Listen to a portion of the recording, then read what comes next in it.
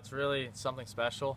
I didn't really think I would be able to do that coming into the year, but it's been great. All the players are very supportive. All the coaches did a great job, and I love to see Bobby come out here. Our captain made the trek over here to watch us finish up. It was great. So yeah, it means a lot. We grinded out there.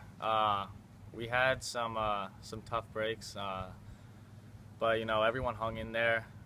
We hadn't broken 300 in a 2-day tournament yet, so it was good. We got both days under 300.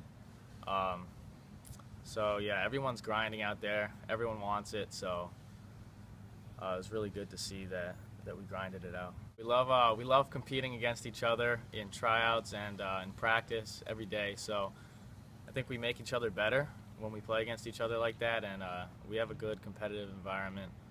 And this next tournament's a big one, and so we're going to prepare for it. We're going to get a good group of guys together to hopefully come down with another win. So yeah, everyone pushes each other, and it's great to see. It's a long way away, so you don't really think about it now, but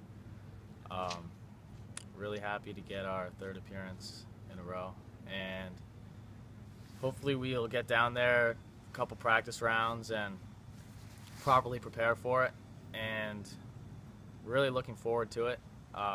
It's so long away, it's hard to know what you're getting into, but as the date approaches, it'll be great.